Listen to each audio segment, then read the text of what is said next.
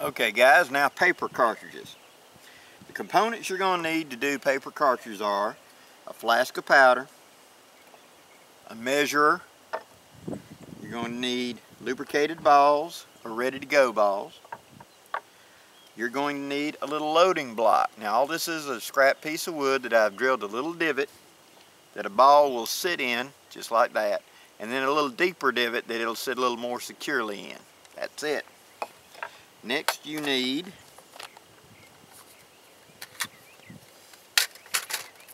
a big thing of the biggest rolling papers you can find. These are extra long Bob Marley brand. And you're going to need a mandrel. Now what this is the body of a tire pressure gauge like you get in automotives. You know, it's got the little thing up here and you push it and the little thing comes out down here at the bottom. I took the guts out of it so it's just the tube, and I put a wooden dowel through it and tapped it all the way through. Pointed on one end and kind of flat, slightly concaved on the other. This is going to be your making stick, and I've marked a line at the halfway point, a certain measurement. That certain measurement is half of the piece of rolling paper down the middle. Alright. Also use a razor blade. Now, what I'm going to do is, I'm going to take one of the rolling papers.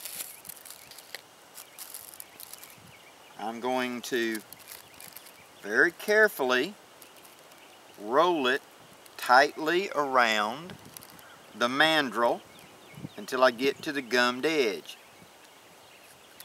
Then I'm going to wet it.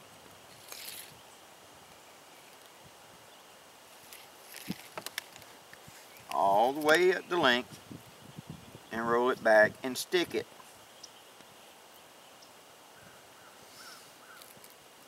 Making sure it is stuck.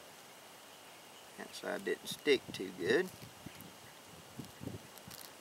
Alright. There. Now that it is, I'm going to grab and make sure that it's free on the mandrel. I'm going to move it up here to where it's flush with the end, sit it down on a smooth rolling surface and take that razor blade, put it on that mark I have on the middle of the mandrel, and roll the mandrel and the razor blade together. Just like that. And what that does is it cuts it cleanly, so I got two halves. Okay, now taking a ball, putting it in that little divot of my rolling block, loading block, I lift the lid up, I slide this top tube up till it's about 1/4 of an inch up. Now I'm going to, maybe even just a grunt more, I'm now going to push that over on all sides, just like that. I want it just long enough that it overlaps. And I'll wet my finger just a little bit. See how I've closed off the end? Now I'm going to take, and come off. Now I'm going to take a drop of super glue and put on the head of the ball right here. Now usually I use the type that's got the little roller on it. I hope this works. Yes, there we go. Put a drop of super glue right there on the end of the ball. Put the lid back on. Now taking that paper, pushing it firmly down onto that drop of super glue, and I kind of slide it down just a little bit so that the glue smears over the top, and it, like you're sliding a sock on, it kind of, not just flat, but it kind of cups around the ball. And I'm going to let it sit there a few seconds. And then I'm going to gently pick up. If it picks up and the ball goes with it, I've done right. I'm going to sit it over here on my loading block, grabbing the paper and gently twist the mandrel and pull the mandrel out.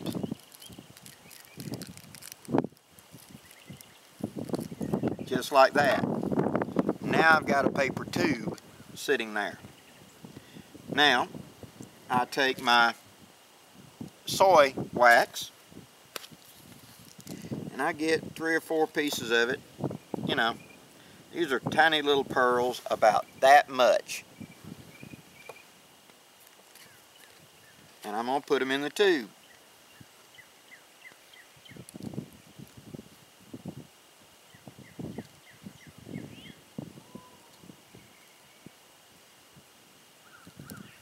That's what the point on the other end is for. If it starts to close up, I stick the point there and open it up. Now I take my pre-made powder charge I'm going to make up, just like that. I pour it in the tube.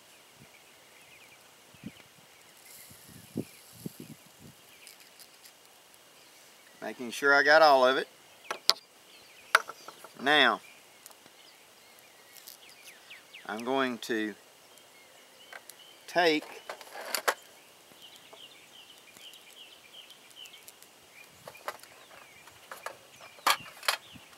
I have a small little stick here I'm using as a mandrel. Put inside there and I'm going to tap it down just a little so it's firm. Now I'm going to pick it up by the paper, grabbing the powder charge oh so gently, and I'm going to twist that rolling paper up tight. Just like that. Once I get it down there really tight, I'm going to wet my fingers, apply that little bit of moisture, squeeze it down really, really tight, just like that, until I got that little tab on the end. See? Now I'm going to set it right there. I'm going to take my scissors, or my Swiss Army knife, and I'm going to cut that little pigtail off short. Press it down firm and flat. Now I have a loaded cartridge. Now for a demonstration of that loaded cartridge that I just created, I'm going to take my revolver, put it on half cock, and I'm going to take and slide that paper cartridge. Notice the mandrel makes it where it slides right in. Just like that. No effort. Shunk. Now it's just a ball sitting there. Rotate it under and send it home. Just like that. And just like I said before, I have marks on my rammer that allow me to know when it's just flush. And that makes a very consistent press. Now, I have a loaded cartridge in the gun. It's that simple. Stay with me. Be right back. And that, guys, is the basis of how to load paper cartridges. Now, big rolling papers, a little block, a mandrel, something to use as a little tamper to make sure it's down flush, a flask of powder, a powder measure, and a little bit of lubricant. That's my little twist on it. And, of course, some super glue. That's all there is to it. You saw how long it took me to make a cartridge. 20 seconds, 30 seconds, something like that. If you want to go the paper cartridge route, you can do it. You saw what I had. But understand they're not going to be as robust as, say, the yellow cartridges, because that paper is susceptible to moisture, and it is susceptible to rough handling. It'll tear apart. It's just paper. I recommend, if you want to carry this in the field, get the Dixie tubes. They're very economical. Use these. If you decide down the line that you want to try the paper, get the stuff.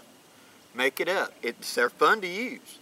And they can be very viable. That's the way it was in the Civil War. You were issued a little wooden box that you pulled a little wire and opened it up, and inside were 6 cartridges and a little pocket with some caps in it. And that's how they'd reload in a hurry in the war. They make the gun more practical in the field. Besides, that's where our cartridge guns came from. I hope this helps, guys. Please put in any comments. Please subscribe. Anything I can do to help explain better, please ask. I'm Blackie for Shaman's Forge Bushcraft, wishing you safe journeys. Have a great day, guys.